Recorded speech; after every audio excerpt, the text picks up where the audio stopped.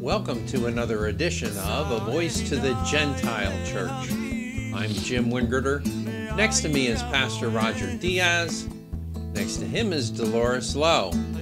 So you've got a multitude of issues we can look at, current events. Yes, and it's actually, today was depressing covering current events because there's so much craziness, right? This is like an unprecedented election year, right? It's normally crazy. This is over the top crazy. So it appears that this week, the topic of discussion for both campaigns was religion, right? So whereas Donald Trump came out and he said that the U.S. needs to get back to having more religion because religion creates guardrails for people, and how important it is, how much better they behave when they adhere to religion, and all the niceties of religion, right? He said it's a guide. You want to be good people, and without religion, there are no guardrails, right? So, yeah. Sounds pretty normal, right? Yeah. So then we go over to the Harris campaign. She decided to hire a new religious advisor, the Reverend Jennifer Butler. She is a Presbyterian pastor, right? Reverend. Reverend. And in 2020, she wrote a book called Who Stole My Bible? And she's way out there. She says that Christian faith, most fundamentalist Christian faiths are a threat to democracy. It is the many-headed beast which reveal the corruption of the imperial system around us. So all these things that you would not expect a reverend to adhere Otherwise, to. she's fine. Otherwise, she's fine, right? So you can see how both campaigns are now treating religion, right? Yeah. We know that Christians are being targeted in the U.S. by the FBI and the CIA, and we're, Christian fundamentalists or horrible people. And now the Harris campaign decided they needed a veneer of Christianity, so they went and found some far-left loony, super liberal, to put her in. Well, it's all of a facade anyway. None of it is real. Exactly. Smoke and mirrors. Yeah. And then another misstep for the Harris campaign was, so we had the anniversary of the Abbey Gate death in Afghanistan where we lost 12 service members. The Gold Star families invited both Trump and Harris to come to Arlington National Ceremony. She denies it. The families came out, all the families together, video, they all said it. They all said, we invited her, and she was in her home, which... 4 miles away. Yes, really close by, right? So then, when video first came out of Donald Trump at Arlington doing the ceremony and all that, Kamala Harris, in the most ironic thing, comes out on X claiming that Donald Trump had politicized the whole thing. In actuality, politicizing the whole thing, right? Yeah, right. She's the one that did the politicizing, right. For sure. Yeah. So well, we all know that this argument is ridiculous. Biden, not too long ago, had a photo op at the exact same spot. So they're just grappling at whatever. So and there was some sort of a dispute there, and it became a major event. I even heard one liberal say that Trump should be charged for this. Yep. Yeah. Isn't that something? They're way out there. They're just bonkers. Yep, they're bonkers. They're trying to find any way to poke the bear, right? I think Monty Python would have done a really good job with this situation today. I think Monty today is washing and drooling on himself that everything that he prophesied has come to be. Is so bizarre. Well, speaking of bizarre and Monty Python, great segue. Tim Walsh's family came out today and endorsed Donald Trump. And they put a beautiful photo of the family wearing Walsh's for Trump 2024 T-shirts. Oh, my God. And Walsh's brother said that Tim Walsh is not a person you want making life decisions for you. Yeah. So, I mean, it just, the irony in this whole thing, the craziness going on in this election is just nuts. You remember Al Jaffe in Mad Magazine, right? Yep. Yeah. Yep. This whole political environment can make a really good issue of Mad Magazine, I think. I can see some of the artist renderings, the cartoons that they would put out. It's crazy, but, you know, of course, the media and even, I guess, is Al Jaffe still alive? Probably not. Probably not. But there's still issuing Mad Magazines out there. Yeah.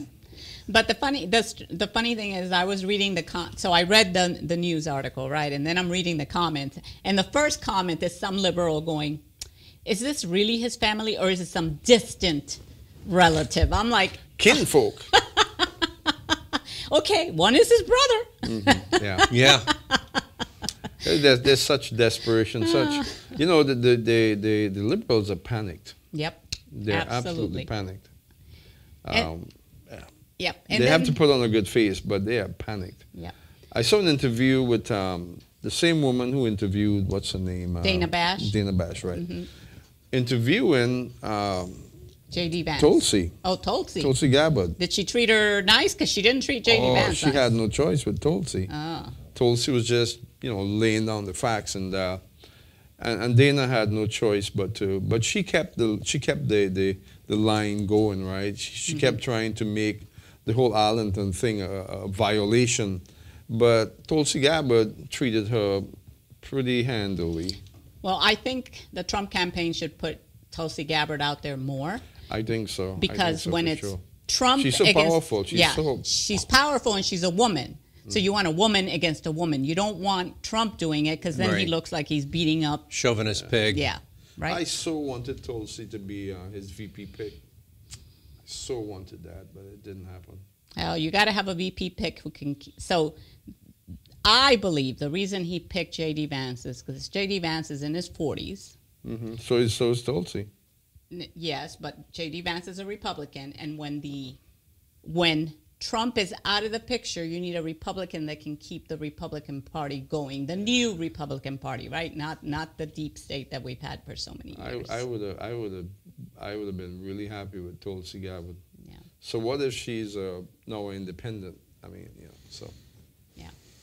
So so Sunday we were talking about the debate. Uh-huh. And how we over a soggy pizza, right? Over a soggy pizza. Yum. We were trying to figure out how Kamala was going to engineer herself out of this debate. Mm-hmm. She wanted an open mic so that when Trump tried to interrupt her, she could do her little line of, "Excuse me, I'm speaking," right? Thus making it seem like Trump was beating up on her, right? Or overriding her. Or overriding her, or being a, chauvinist pig, or all that She stuff. wanted that cool takedown. Exactly. But it's ridiculous, though, because you think Trump would have fallen for that? I don't know. I can just imagine Trump's responses to her. But, I mean, right off the bat, he would say something to the effect, "You're speaking, but you're saying nothing." Maybe he would say something like that, because that's the truth. That is true. You're speaking word salads. Yes. Probably he'd say something like that to her. Well, she didn't get her way, though. Pence wasn't the right guy to deal with her. No. So she did not get her way. When her campaign tried to change all the rules, ABC said, no, the rules are the rules, and they're staying in place. So she's got to find a way to get out of this. I believe this is step number one. All of a sudden, the Disney rates with DirecTV ended September 1st. DirecTV and Disney are now under negotiations. ABC, ESPN are all owned by Disney. So right now, if you are a DirecTV client, you cannot get ABC or ESPN. So you will not be able to watch the debate, right?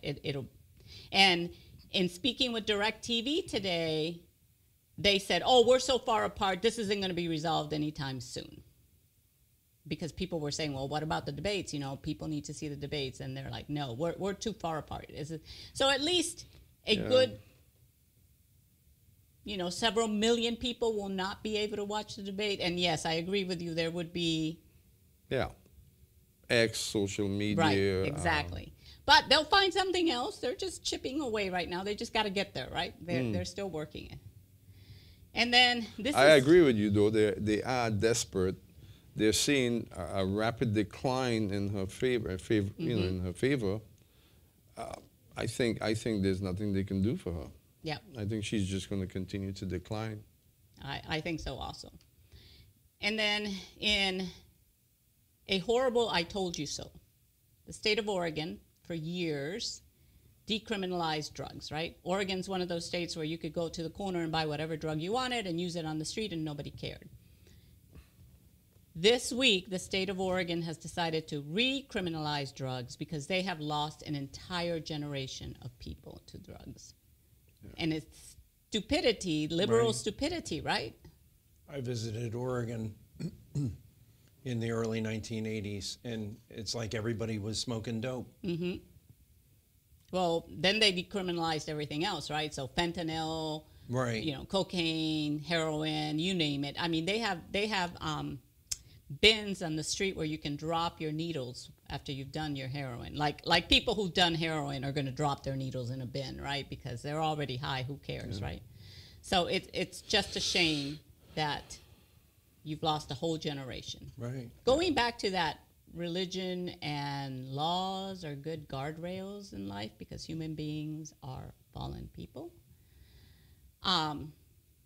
Okay, and then moving over to Israel and the Middle East, the IDF discovered subway tracks in the tunnels in northern Gaza, right? So where did the money for these subway tracks come from? Of course. The Europeans, our country. Yep. And unfortunately, we have seen the response with the hostages that were killed, right? So last week, we had the hostage that was saved, right? The Muslim Bedouin that we found alive and was saved. And then this week, we had the 6 hostages that were killed. And you could say murdered. Yes, murdered. Thank you. And the response worldwide has been horrendous, right? Yeah. Rather than blame Hamas, they're blaming Israel. And they want to force Israel to come to the table for a ceasefire. The disturbing part is the Israelis in Israel are doing that too. Yes. There is a group that, so there was a bunch that went out into the streets on strike and all that stuff. And the good news is the Israeli Supreme Court said they didn't have a right to strike. So that at least, which the Israeli Supreme Court is not known for being conservative, right? They're always liberal, right? It's crazy how liberal they are. Yeah, so it's a shame, but the UK response was to ban selling arms to Israel. The Biden administration is claiming that Israel needs to come to the negotiating table. Never mind that Hamas is not coming to the negotiating table. I mean, how can you negotiate a ceasefire with no one on the other side, right? Well, they're expecting Israel to declare defeat and to fully capitulate. That's what they want. That's what they want, yes. And give Hamas the victory. Mm-hmm. So it is very upsetting, especially these fools on college campuses that are still protesting, right? So if you ask them, what does from the river to the sea mean? They don't know. They don't know what river. They don't know what sea. Today, Facebook came out and said that they wouldn't ban that phrase from Facebook because there's, you know how Facebook bans everything we post, right? Right. Yeah, everything's got that stupid things. Yes. Well, they're not going to ban from the river to the sea because they don't view it as calling for genocide of Israel, right? Which everybody knows it. It's even in Hamas's charter, right? Yeah. So the world continues with their insanity. Let's see. That situation with the 4 young people that were murdered, particularly grievous. Mm-hmm. Particularly grievous. They were alive moments before they were to be rescued, and it just shows the sheer murderousness of Hamas. Hamas lives up to their name. Yep. Hamas, of course, means violence. Yes. and they're living up to their name. Hamas, how could you want peace if that's what you're going to do? You know, you're going to do this just sort of spitefully. Yeah. So right. It's and then release videos of them, you know, having these same 6 young people speak to the Israeli people.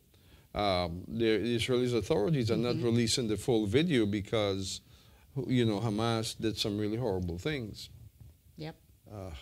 Hamas made a statement, and they said that their guards are instructed that if they're going to be rescued, to execute all of them. Yeah. Yeah. Execution. How do you negotiate with that? I know, you can't. You know, they're executing innocent people, young people, innocent people, and doing it in a way as to mentally affect the Israeli people. And it seems to be succeeding, but it's really not succeeding to the extent that it appears. Most Israelis are, you know, grieved over it, wish it wouldn't happen, but they're not in a position to capitulate. They're holding ground, saying we must get rid of Hamas. We have to get rid of Hamas. Yeah, I was listening to Tucker Carlson earlier this week, and he had somebody on his show, Mike Wells, and Wells, with an E. Sorry, another kinfolk. And he was doing we shouldn't be in Ukraine, we shouldn't be in Israel, and doing the equality thing, right? And I was disappointed in Tucker Carlson not coming back and saying, okay, Israel is an existential threat, right? It's not whether Hamas is going to come in and take over or not. It is Hamas is going to come in and kill everyone. Whereas the Ukraine, Russia would come in and institute a new government. They're not going to kill everybody in the Ukraine, right? But anyone who's astute and been paying attention to what's been happening with the globalists over the last 20 years will know that Russia was lured into this conflict, and that the globalists purposely use Ukraine as bait to bring Russia into it. Yeah, the whole Ukrainian plan that the U.S. has laid out started way back, right after, during the Clinton administration. That's Absolutely, when it it's one of the globalist agendas to weaken Russia and to use Ukraine to do it.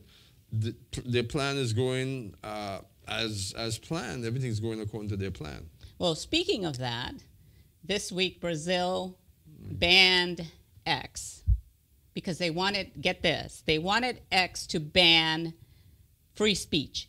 They wanted to, there are actually senators of the Brazilian Congress and representatives that they did not want being able to post to X. And when Elon Musk refused because he said he was a free speech platform, they banned it. So that comes on the heels this week of Brazil arresting opposition candidates. Okay. Oh, right? Right. But Bolsonaro? They arrested Bolsonaro? They've arrested a bunch of his people, right? And I think they have him under house arrest. But that comes out of the U.S. State Department's playbook. Oh, yeah. The first thing that we do when a new government is installed is we get that government to get rid of the opposition so that there isn't any dissent and the government can grow, right? So this whole thing is being orchestrated by the U.S. government. Similarly, two weeks ago, Dorov Pavel, who is a French citizen of Russian descent and owns Telegram, which is a European version of Instagram, right? He got arrested because he refused to moderate speech on his platform. In reality, what's going on there is that the Ukrainians had been using Telegram, don't ask me why, to communicate their plans.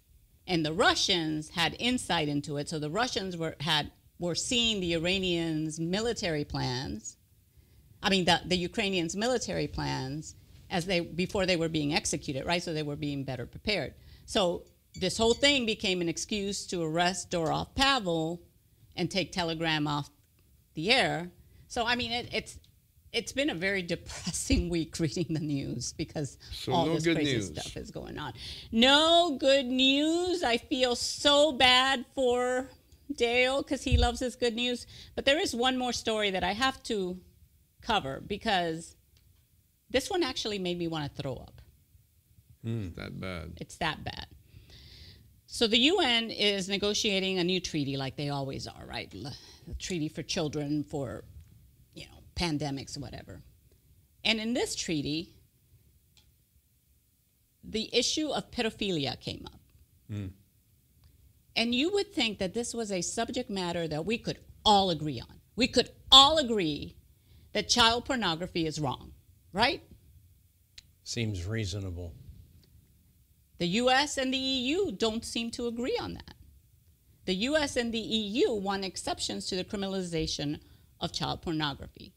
That includes AI-generated child pornography that was done with consent. Don't ask me how a child could consent to pornography. Well, it's parental consent. We call that child abuse, right? Right.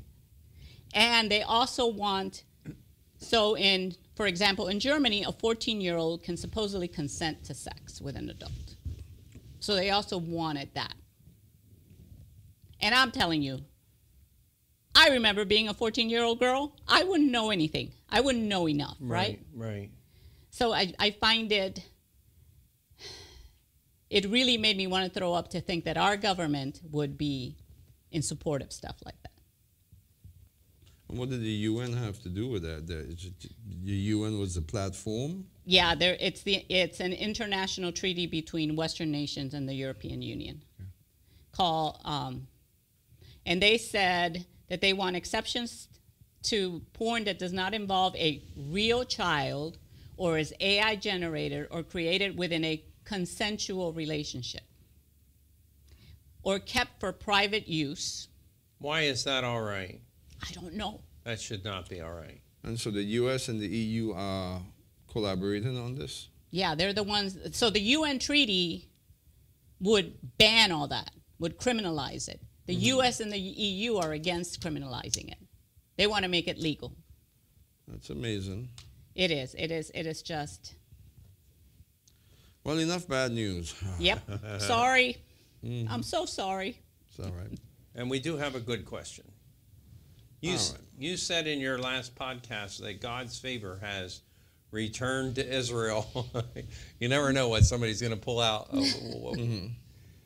Please give future definition to this point, especially in light of the current situation in Israel. I typed that badly. It was supposed to be further, but that's okay. Further definition, not future definition. All right. Okay. So, yeah, this question came to me, and it basically challenged the idea that God's favor has returned to Israel. How can that be? Because we're seeing such carnage and such, desperation and mayhem in Israel. All right, so it's a fair question. So we'll just look at it. So just to be clear, oh my, I can't believe I said that. Strike that. I don't ever want to use that phrase again. We want to be direct about this. Yeah, things are difficult. Things are difficult in Israel right now. We don't like what we're seeing. It doesn't play into the overall concept of God's favor returned to Israel. But we have to look into what that means, that God's favor has returned to Israel. We have to see what it's really pointing to. First of all, the process of the restoration of Israel, that the Bible points to, that the prophets spoke of, that Moses pointed to at Mount Sinai and at Mount Nebo 40 years later, this restoration process is not complete. All right? So it's in the process of being complete. It's not there yet. But certainly we can see the momentum, the direction that it's going to that place where ultimately this restoration would be complete. And so we've talked about the analogy of Jacob, the son of Isaac, who went out to Mesopotamia. He went out for 20 years, and he returned to the land of Israel, and how he went through a complete sort of a born-again experience, a transformation occurred in his life. but it was not immediate. It became immediate at the Jordan when he encountered the angel or God who he struggled with. From that point on, it was complete. But leading up to it, there was a struggle, a real struggle, to stand, to get away from Laban, to get away from his sons, to worry about Esau. So there was a struggle all the way up to that pivotal moment when he became Israel. So the allegory does relate to Israel today. Israel today is like Jacob, returning. The process is not complete. And so today Israel is dealing with all the struggles. Laban, his sons, Esau, all of the potential issues that they're dealing with is like Jacob approaching the Jabbok, where the Jabbok meets the Jordan. Metaphorically speaking, that's where Israel is ultimately going to have that full, complete turnaround experience. So the restoration is not complete. So yes, we're going to see things that we don't want to see. We're going to see struggles that we don't like. But this struggle that we're seeing today with Israel is, by all standards, the worst that has come into existence since the modern state of Israel. Mm-hmm. They haven't experienced anything like this, and that's fine. I mean, they're fighting for their existence. It's an existential war. Now, all of that is true. Let's talk about the restoration process. The restoration process really began in earnest around the early 1500s. That's when, for the first time since 70 AD, Jews began to be allowed by an imperial order, the Ottoman Empire, to return to the land of Israel. Prior to that, you had the Roman, the Byzantine, the Mamluks. They were not allowed. They were prohibited until the Byzantine, the Ottoman Empire with the Sultan Suleiman. He was the one who said, okay, and we all know the story of Donna Garcia Mendez. Yes. She dealt with the Suleiman, with the Sultan, and it was because of her work with the Sultan of the Ottoman Empire that Jews were literally encouraged to come into the land of Israel. That happened in the early 1500s. So it happened very slowly, miat, and it built, before the end of the 1500s, you had Tiberias, you had Sfed, you had Jerusalem, where Jewish communities began to grow in strength. In the 1700s, you had Hebron and other communities in the Galilee and so on, where Jewish life began to blossom. 1800s, they were draining the swamps, and the land was beginning to show signs of the restoration. So it's a process, in other words. Now, this process has really built in momentum to where we are today, but it's not complete. There's some important things that has to happen in order for that process to take that quantum leap forward. And we're seeing the things. This struggle is an essential struggle. Yes, it is an existential struggle, but it's essential for them to go through this. Again, it's Jacob at the Jabbok. He had to come down to that place, at that place where he would confront who he was, all right, and have this great struggle within himself and with God, and he overcame. So this is where Israel is today. So let's talk about what the Bible says concerning the time that we're in. What did God promise Israel? What did God say to Israel at Sinai? He spoke to Israel at Sinai and Nebo, and at Mount Nebo, concerning this very issue, the issue of their restoration. So Jim, we have a little bit of reading to do, and I'll get in there and try and help you read as well. So at Mount Sinai, in Leviticus chapter 26, there's this incredible passage about God's expectation of Israel to obey the Sabbath, to not violate his sanctuary, to refrain from idolatry. And he said very clearly in the first part of Leviticus 26 that if you do these things, you will prosper abundantly. But if you don't and persist in not doing it, I'm going to send war, famine, pestilence, and plagues. And if you persist, I'll multiply that 7 times over. And even after that, if you insist, I'm going to drive you out. Yeah. Right, that's what he said. The next passage in that chapter that talks about the land says that God will give the land its Sabbaths. At the end of that process, he will bring Israel back and restore them. So in Leviticus chapter 26, 40 to 45 is where we see that. So maybe you can read that. I'm going to help you read some of this. Okay. It's too much reading. So let's read Leviticus 26, 40 to 45. If they confess their iniquity and the iniquity of their forefathers in their unfaithfulness which they committed against me, and also in their acting with hostility against me, I also was acting with hostility against them, to bring them into the land of their enemies.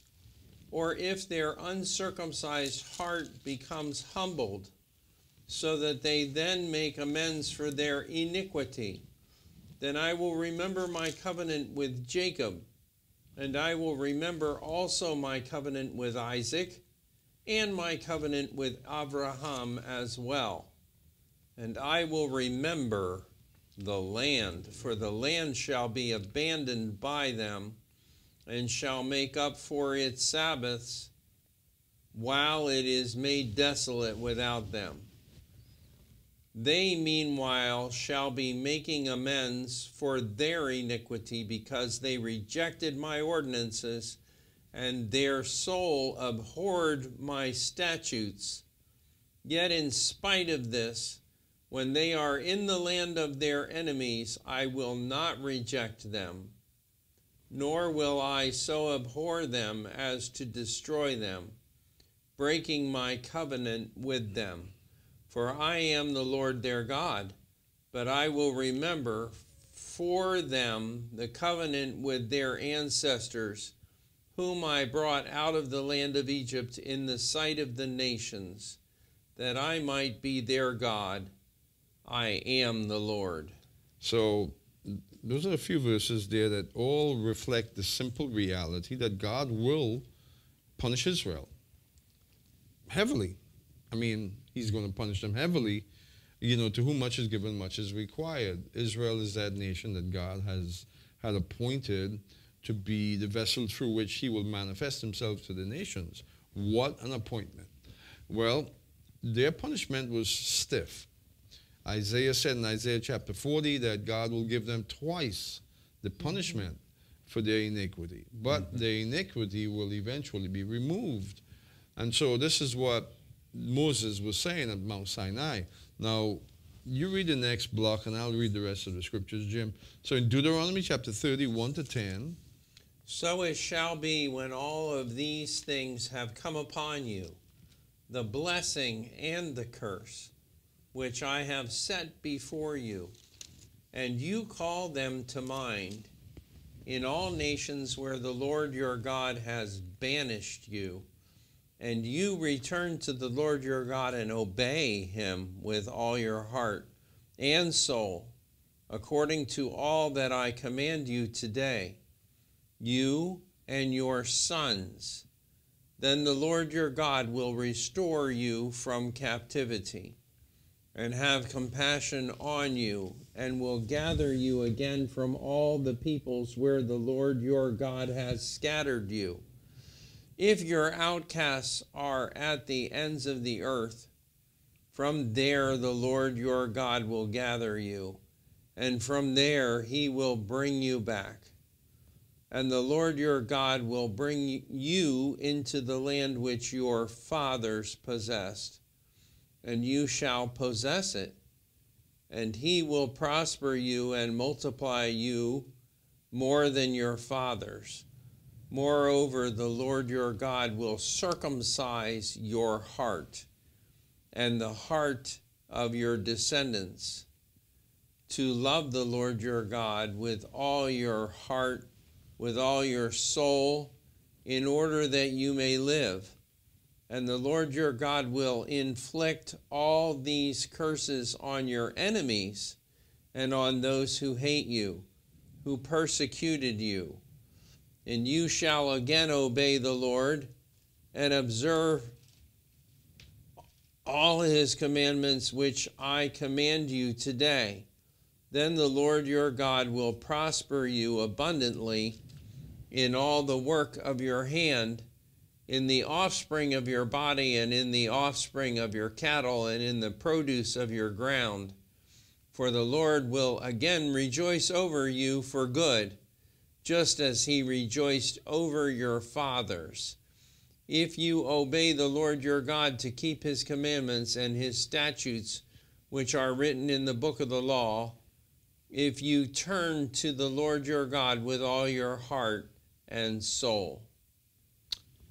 Now, note there that all of the verses that Jim read, thank you, Jim, that was a lot of reading. It's not based on their acceptance of Jesus or not. Right. It's based on their obedience to Torah. Should they obey the law?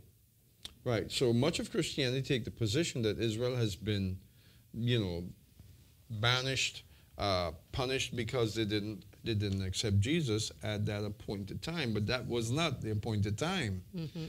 It was the appointed time for Jesus to be rejected by them and for him to go to the cross and become the Lamb of God. So what we saw there is that God said that I will circumcise their hearts, that it's an initiative that he himself will carry out. And what's the purpose of all of this? To bring them back and restore them based on what he said at Mount Sinai, because he is going to be faithful to the covenant, to the promises that he made to Abraham, Isaac, and Jacob. And so what Jim just read there is exactly what we're seeing today, this period. So we're not at the end of it, so we can't expect to see all of the goodness that we want to see in Israel. Israel is still in a battle. They're still very much, it seems like, without faith, they're in the balance. Mm-hmm. But they're not. By faith, they're not in the balance. Those who have faith, and faith comes by the word, so quite literally, the passage that Jim just read, all those verses, 10 verses, is the basis of our faith. We now can say we are absolutely convinced that God is in the process of bringing Israel to that platform, that wonderful stage where he will present Israel to all the nations. He's doing that because the word says it. That's the basis for our faith. So we have faith. So we can look at what's happening in Israel today and say, well, we don't like what we're seeing. Would that God would have not allowed those 6 young people to be slaughtered. That would have been wonderful, but it happened. And so we have to believe, as Paul said in Romans chapter 8, that all things work for good. Mm-hmm. The souls of those 6 young people, we would have loved to see them live on. But they belong to God. Mm-hmm. Ultimately, God is their creator and father. He decided that they would not live. And that's tough to deal with. But if you take a position of faith, you come to the conclusion that, well, they're secure now. Mm-hmm. They suffered for 9 months, something, almost, 9 months almost. Mm-hmm. Now, it's up to Israel to make the right decisions based on what has happened. So we don't like what we see, but we know that these are some of the things that will occur. Now, Isaiah, concerning the reality of the restoration, I'm going to read the rest, Jim, because you did a lot of reading. Okay. Isaiah now saw a time when God will bring Israel back the second time. And this second time has to do with what happened the first time, which is when the Babylonians destroyed Jerusalem and took Israel, well, not Israel, Judah into captivity. But of course, that was a partial captivity. It wasn't a complete captivity. And it lasted 75 years. And then, of course, the ingathering process began, according to what Jeremiah said in Jeremiah chapter 24. So that was fulfilled. So that first ingathering, when God brought them back the first time, was tepid, was partial. What we're seeing here in Isaiah is that there's going to be a second ingathering. And this second ingathering has to do with the time of Messiah. All of chapter 11 of Isaiah is about the time of Messiah. It's a messianic passage. It begins in chapter 11, verse, I'm just going to read 1 and 2, just to illustrate that this is the messianic period. Then a shoot will spring forth from the stem of Jesse, and a Zemach from his root will bear fruit. The Spirit of the Lord will rest upon him, the Spirit of wisdom and understanding, the Spirit of counsel and strength, the Spirit of knowledge and the fear of the Lord. And the whole passage goes on like that, messianic. And then in verse 10, then in that day the nations will restore to the root of Jesse, who will stand as a signal, an ensign for the people, and his resting place will be glorious. So who is this root of Jesse? Of course, it's referring to the Zemach, as it said in verse 1. It's referring to Yeshua. But then, right at that time, it says in verse 11, then it will happen on that day that the Lord will again recover the second time with his hand the remnant of his people who remain from Assyria, Egypt, Patros, Cush, Elam, Shinar, Hamat, and from the islands of the sea. So this is that ingathering. And this is the ingathering that we're seeing today. So we have to realize that this was long since prophesied. And it's happening. Is it complete? No. Excuse me. Let's go to Ezekiel. Ezekiel had a picture of this restoration process as well, a vision that we'll read. So I want to read Ezekiel chapter 36, 6 to 12. The point has already been made, but I want to bring these references. I want to be redundant about it. Right. Because we need to come to terms with the fact that God is pouring out his favor upon Israel now. The process is not complete. All right. And so again, from a faith standpoint, we are absolutely convinced that it's going to be complete.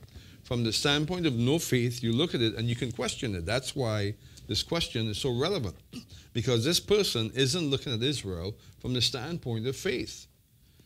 This person she's seeing Israel from a natural point of view. So let's read here in chapter 36, 6 to 12. Now, Ezekiel chapter 36 is about the land of Israel, primarily. He does speak to the people, but he's speaking to the land of Israel. The literal terrain, the mountains, the hills, the streams. Let's read. Therefore prophesy concerning the land of Israel, and say to the mountains and to the hills, to the ravines and to the valleys, thus says the Lord God, behold, I have spoken in my jealousy and in my wrath, because you have endured the insults of the nations. Now remember, he's speaking to the land. Mm-hmm. Therefore, thus says the Lord God, I have sworn that surely the nations which are around you will themselves endure their insults. But you, O mountains of Israel, you will put forth your branches and bear your fruit for my people, Israel, for they will soon come. So we're in that process. Excuse me. We're in that process. Israel is not complete in the land of Israel, the people. The land is being prepared. The land is not complete. You go to Samaria, which is the northern part of that mountain range, and it's lush. You would say it's complete, but it's not. Even in Judea, the greening of Judea is still occurring, so we're still in the process. We're not there yet. All right, let's read on. For behold, I am for you, and I will turn to you, and you will be cultivated and sown. I will multiply men on you, all the house of Israel, all of it. So that's a very definitive statement. Yes. He's going to multiply all of the house of Israel on the land. And the cities will be inhabited, and the waste places will be rebuilt. I will multiply on you man and beast, and they will increase and be fruitful, and I will cause you to be inhabited as you were formerly. And I will treat you better than at first. Thus you will know that I am the Lord. So he's going to treat the land, even the people, of course, better than at first. Yes, I will cause men, my people Israel, to walk on you and to possess you, so that you will become their nakalah, their inheritance, and never again bereave them of children. That's a very important statement. The land will never again, is God wrong? Did he misspeak? Did he change his mind? No. No. He means it. The land will be the inheritance, the nakala of the people of Israel, a gift, an inheritance. And it will never bereave the people of their children again. This is that ingathering. That's where we are today. Now, the prophet Hosea had something to say in this regard as well, concerning God's treatment of Israel better than at first. How did he treat Israel at first? He carried Israel. You know, he had them in his bosom. He brought them from Egypt. He had every intent to pour out every good thing upon them, to establish them as the head of the nations. It didn't quite happen, not because of him, but because of their lack of faith, their lack of obedience. Right? So he's brought Israel back to the land. And you know what? Overall, the nation of Israel is pursuant of obeying God. They keep the Sabbaths to the best of their capacity right now. They have a lot of weight on them. They have a lot of baggage, the nations primarily. So again, the process is not complete, but Israel is certainly in that direction. So they not only keep the Sabbath, they keep the 7-year Sabbaths. And they keep Jubilee. the land Sabbaths, the Jubilee, and everything, So now, the prophet Hosea now is speaking to Israel again. And here we're going to see in Hosea chapter 2, 14 to 20.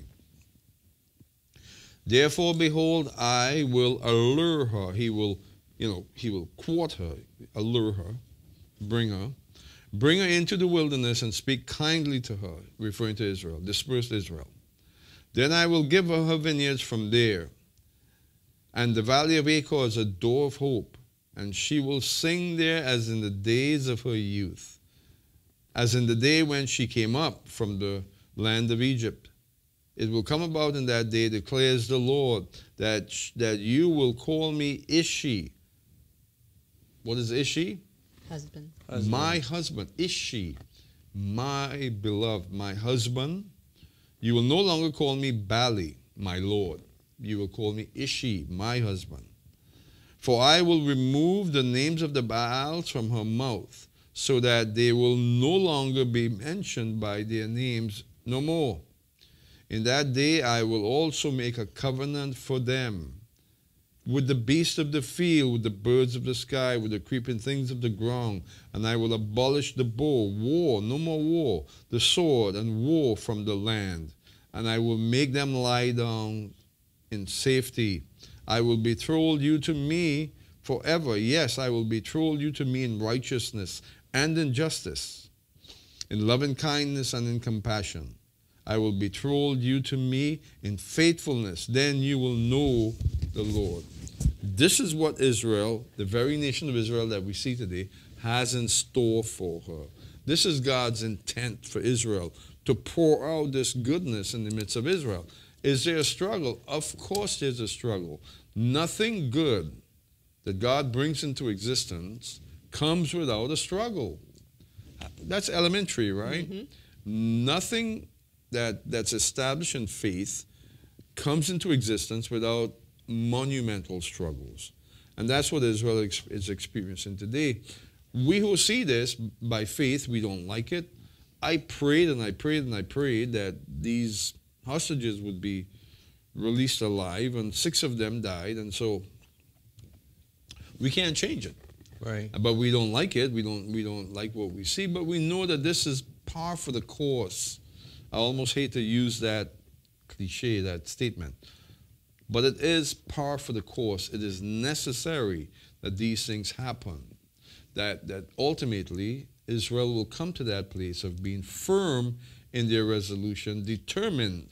Yes. They're being tried. They're walking through the fire right now. There's no question about it. And from what I see, you know, this uprising in Israel, the protest, has a genesis that comes from outside of Israel. Mm-hmm. It's being instigated. It's being financed. They're poking the flames here. But by and large, the population of Israel, the majority of Israel, once as difficult as it is, wants the Israeli government, the IDF, the Sinbad, to continue what they're doing, to carry this out. Do it quickly, you know. Right. Destroy Hamas, you know, win the war. Israel cannot afford to, quote unquote, lose the war, right? Even though Hamas has been depleted, you know, Hamas is in shambles. Gaza is decimated. So how can Israel lose that war? Well, it is a war of opinion, right? It's a war of attrition at this point, unfortunately, but it's a war of opinions. And you have the world media forming opinions. So what has to happen is there has to be a clear and decisive victory. So clear, so decisive that the world media cannot spin it. Right. And the Hamas can never walk away saying we won the war. That has to happen. And that's going to be brutal. Israel has to crush Hamas. Right. Destroy Hamas completely. There's still enough of Hamas's organization intact to hold on to another 100 hostages. Yeah, it's a war of attrition. Hamas wants to position themselves and to force Israel into some sort of a deal, have the nations of the world apply all kinds of pressure on Israel so they can declare victory. And what does that do? Bring them closer to the point of carrying out what happened on October 7th, but much more grandiose, on a much larger scale. That's their stated objective. Yes. So Israel cannot afford to capitulate, not at this point. Then the lives of those 6 young people would have been offered up in vain. Right. Right. Exactly. Right. And Israel can't do it. When I had revelation in the Lord, part of that revelation was the viciousness of the enemy. Yeah. And Israel needs to face up to the viciousness of their enemy, whose Lord is the same vicious one. They know it, but they have a secondary enemy, or maybe a primary enemy, that is bending their arm. Right. That primary enemy is this global order. The EU, you know, you talked about England not wanting to provide arms for Israel. Biden applying pressure on Bibi Netanyahu.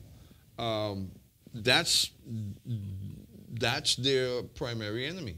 Yeah. I would say Hamas and all of Islam is their secondary enemy. All right, they're being used by this world order. You know, it was Barack Hussein Obama that said that they were looking forward to the reestablishment of the Levant. Right. And the Levant does not include Israel as a sovereign state. So this is the purpose of the globalists, to arrange things in the world in such a way that Israel does not have a state. Ultimately, what does that mean for the Jewish population in the land of Israel today? Complete assimilation. Well, I don't think that there would be assimilation. I think they would kill them. Well, or completely assimilate them. You know, if you completely assimilate them, they have no identity any longer. Many Arabs are actually Jewish. Yes. In their descendancy, but means nothing. Omar Gaddafi, remember him? Yeah. He was Jewish. So it's in a place right now where the only solution is the reality that Israel has no choice. Golda Meir said it, right? She said it. We have a secret weapon. We have no choice. Right. And this is where Israel is today. And of course, geopolitics and our government would put pressure on Israel and give them a choice. Well, Israel has no choice. Right. So if you look at Israel with natural eyes and you try to appraise what's happening there now, even currently, from the standpoint of a natural viewpoint, you're going to come up with all kinds of questions and conclusions that are separate from a faith point of view. You see Israel by faith, Israel is prospering. I mean, is that clear? Can't you, I mean, you guys, can't you see that? I mean, been there, right? Right. Where, remember the border between Jordan and Israel, and the Israeli side was lush and green and beautiful, and the Jordanian side was desert? Yeah, absolutely. We stood on the hilltop of around Tekoa, you know, right. at the top of top of that hill, and we looked around, looked at the ground below us and around us, and it was green. It wasn't like the Shomron, but it was green. It had never been green in previous trips that we had done. It was green. It was desert. And then we looked directly across the Dead Sea, literally eastward, same latitudinal line, and it's barren. Right. It's absolutely barren. So the evidence that the land of Israel is blossoming beyond the surrounding lands is right there. It's happening right there. Is the process complete? No. No. And so I'll appeal to our Christian friends. If you want to see Israel the way the Bible portrays Israel, which of course is how God would see Israel, then see Israel through the lens of the Bible. See Israel through eyes of faith. The Word of God is the basis for our faith. The Bible is brimming with references like such as what we read concerning the period of time that we're in. We're in the time of the restoration. If you see Israel through that prism, you're not going to have questions such as this one. You will come to terms with the reality that the land of Israel is being prepared for the people of Israel. Your doctrinal conundrum about Israel will fade away because the Word of God is the truth.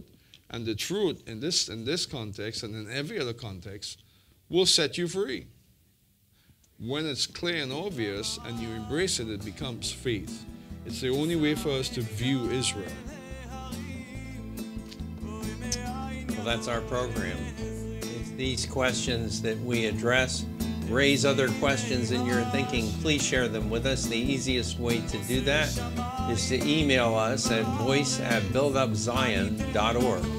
Again, that's voice@buildupzion.org. And until next week, shalom. Shalom.